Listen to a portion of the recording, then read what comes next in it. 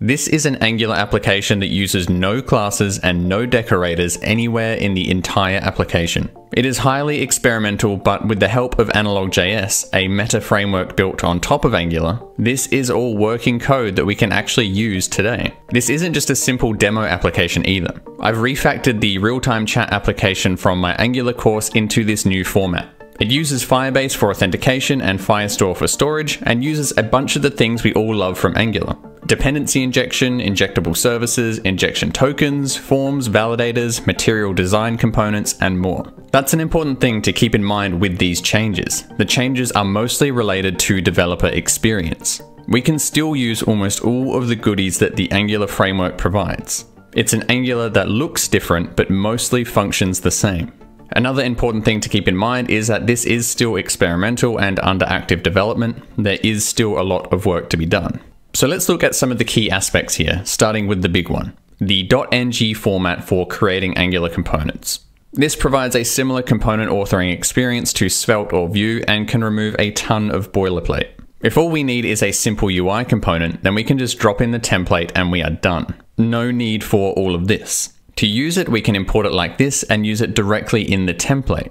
This also removes the need for the double import in the component decorator. But this isn't a simple UI component. It's my message list component, and it's going to need some inputs.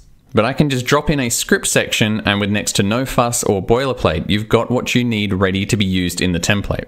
And let's not forget the styles. We can also drop in those too if we need. So now let's take a look at a more complex component, like the smart component for the main chat page. As you can see here, whilst this format allows us to avoid metadata in a lot of cases, we can still supply metadata if we need to by using the define metadata method. You can see here I am importing some material design modules. I'm also injecting some dependencies, and I've created a signal effect as well.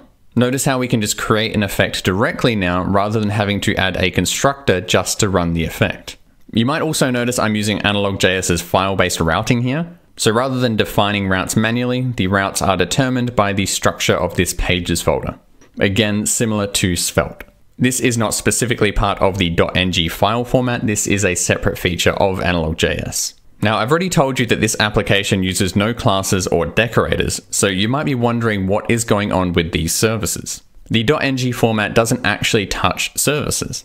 Whilst there isn't really anything wrong with leaving services as they are, it does feel a bit weird for this to be the only place in the application that uses classes and decorators, concepts which were otherwise eliminated. So that's why I decided to revisit a somewhat controversial approach I've made a video about in the past, using injection tokens to create services using functions instead of classes.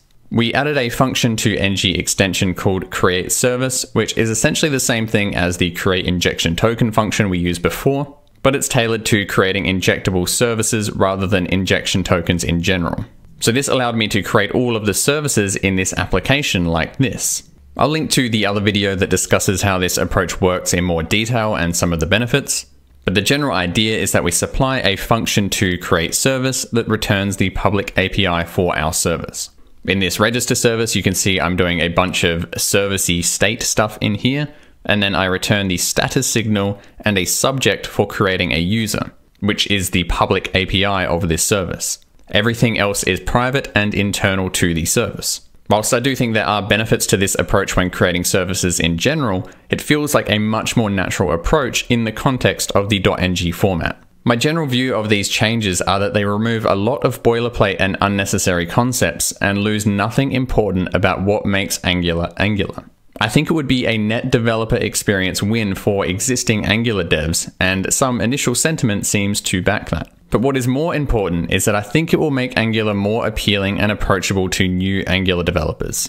Again, without actually losing the things that make Angular a powerful and scalable framework. And I don't think catering to new developers is just some altruistic thing to do. Most of us will benefit from it. More Angular developers means that businesses will have an easier time hiring Angular developers, which means they are more incentivized to stick with Angular or even move to Angular. More businesses using Angular means more job opportunities for Angular developers, and more Angular developers means a stronger Angular community with more and better maintained open source projects to help make Angular even better. The only missed play here really is for highly experienced Angular developers who actually probably would profit from a decreasing number of Angular developers and could make sweet consulting money maintaining legacy systems. But I don't want Angular to slowly become a dying legacy framework. And judging by the great innovations we've had from the Angular team recently, I think it's clear that's not the path they want either. I doubt we are going to see this approach adopted wholesale by the Angular team, but I think it's clear we are already moving down the path to an improved Angular developer experience. And some of these ideas might eventually find their way into the core framework. So what do you want your Angular applications to look like 2 years from now? If you like this video, please consider a like or subscribe before you go, and I hope to see you back here again next time.